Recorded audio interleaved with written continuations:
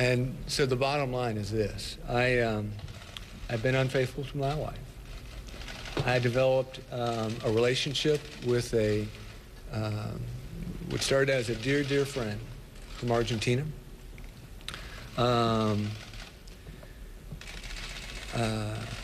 It began very innocently, as I suspect many of these things do, in just a casual email back and forth, in advice on one's life there and advice here. But here, recently, over this last year, it developed into something much more than that. And as a consequence,